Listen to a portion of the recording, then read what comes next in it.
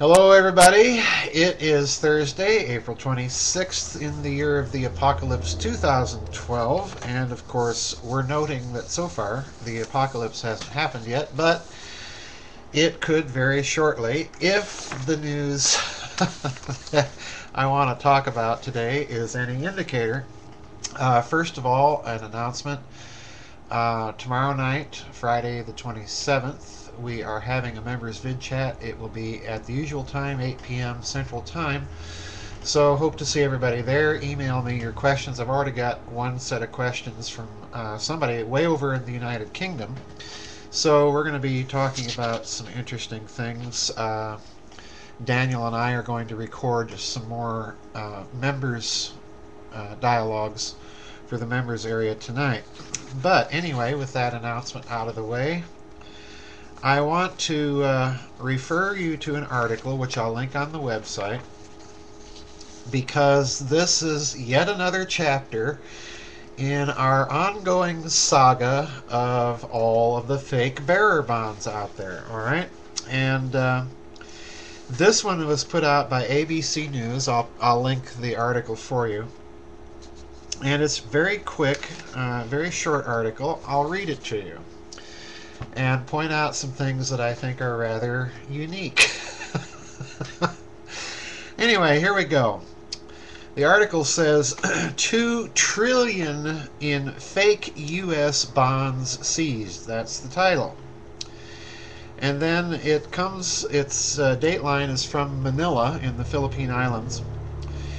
And the article begins, quote, officials said today they have seized more than $2 trillion in counterfeit U.S. Federal Reserve bonds and arrested one suspect in the southern Philippines. Police also showed reporters stacks of counterfeit Japanese yen and Argentine peso notes in various denominations, a few fake $1 bills, and some other currencies seized Saturday. Police and staff from the U.S. Embassy arrested a Filipino man in the southern city of Cagayan de Oro with the falsified currencies and U.S. bonds, along with German and Argentine bonds, a total counterfeit haul of $2,157,044,400,000. The fakes were of very good quality, but some of the bond denominations do not exist, said David Pop, a U.S. Treasury Department representative. The U.S. bonds totaling more than $2 trillion were in denominations ranging from tens of thousands of dollars to $500 million. Pop said the large bonds may have been meant for a major lost treasure scam. Quote, very frequently these fraudsters weave a tale that there's these long-lost Federal Reserve bonds hidden away or found in a plane crash, unquote, Pop told a news conference, unquote. All right, so let's look at what we have. Number one, we have the story of the treasure and the plane crash in the Philippines. All right. Now, the two things to note here are, first of all, this is a reference to Operation Golden Lily, once again, the Japanese operation to literally plunder Asia of all of its bullion, of all of its precious gems, coins, currency, everything. Much of this was, as most of you probably know, stashed in the Philippines during the 1940s as Japan was beginning to lose the war. They could no longer risk transporting all of this loot to Japan directly, so they buried it at various locations throughout the Philippine Islands. This was an operation that was headed by Japanese Prince Chichibu and also the Japanese General Tomoyuki Yamashita. All right. Now, the interesting thing here is the story of the plane crash, because I've been doing some research. And as far as I can tell, this story is true. In other words, there is a kernel of truth to this Philippine origin for all of these fake bearer bonds. Now, what I find very interesting here is, number one, the contradictory statements again, that number one, these bonds are of very good quality, and number two, that they're in denominations that don't exist. All right. Now, I've run in my researches into an interesting phenomenon. This appears to be the principal tactic that was used by this breakaway tier of civilization in setting up this second tier of hidden finance based upon all of that looted Japanese gold during World War II. The scam is this: they issue legitimate bearer bonds that are somehow linked to this bullion, all right? But the bonds are issued with peculiarities, in other words, misspellings, or in denominations that never existed, or there's some stylistic difference in the actual paper of the bond that distinguishes it from other bonds normally issued by that government, all right? The scam here is that these bonds can later be denied as counterfeit or fraudulent by the very issuing government and the powers that be behind these bonds if they choose to do so.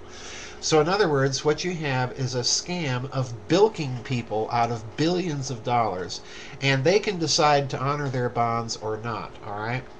Now, there's no evidence that I've come across thus far in my research that suggests that the United States was involved in that activity.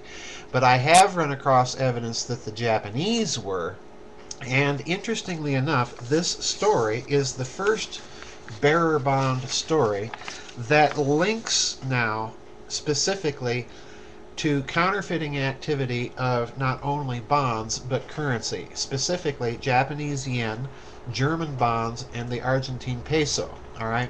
Now, to me, that again is possibly sending a subtle message.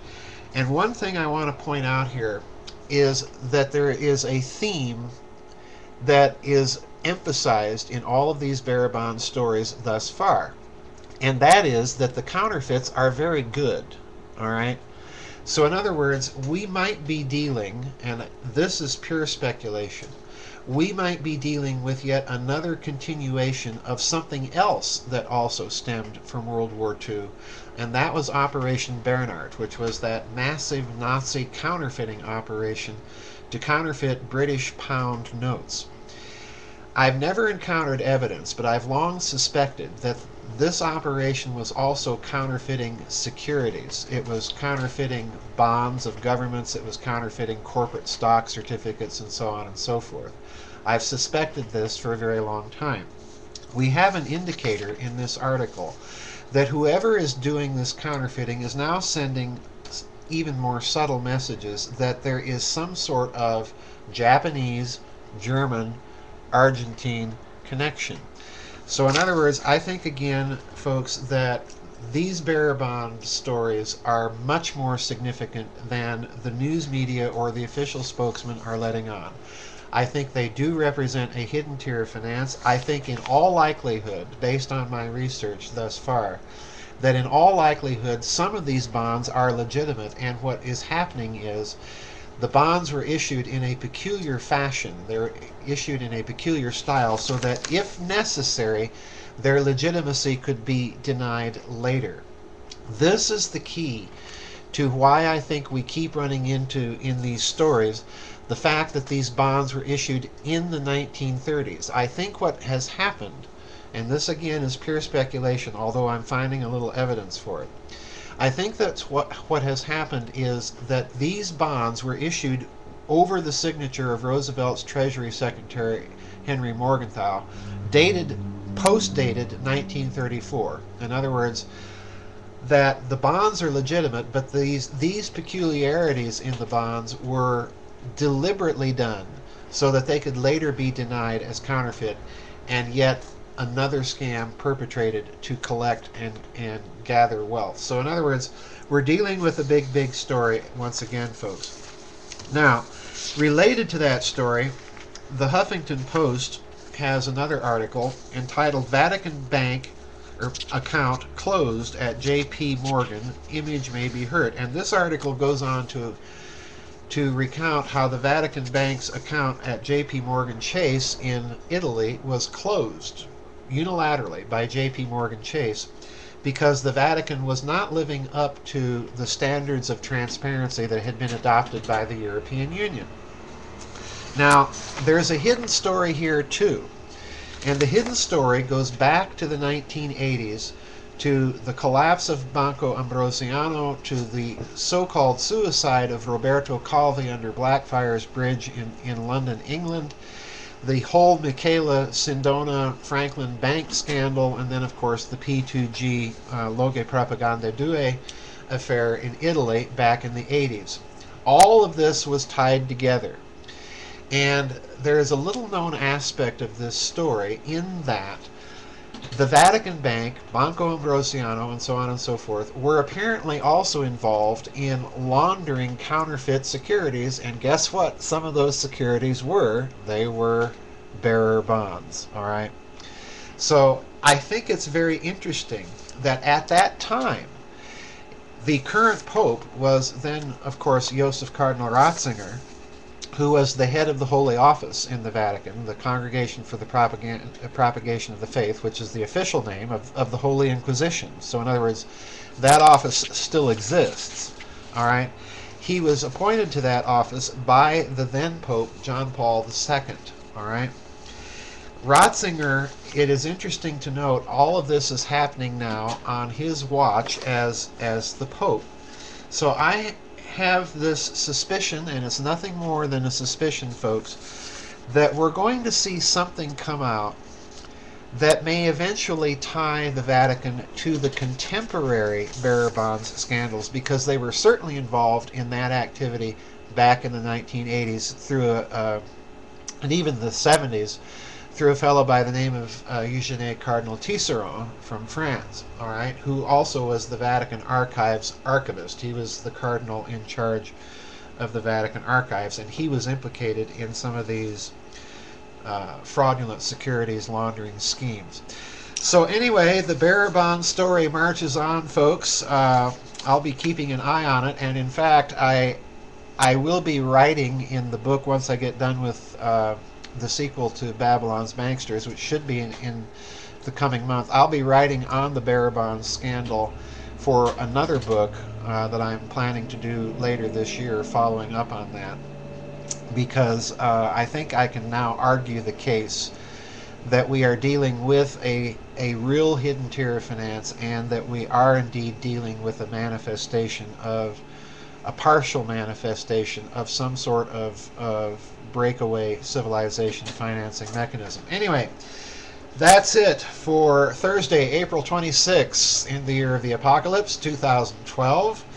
And I thank you all for listening, and we'll see you on the flip side. Bye-bye, and God bless everybody.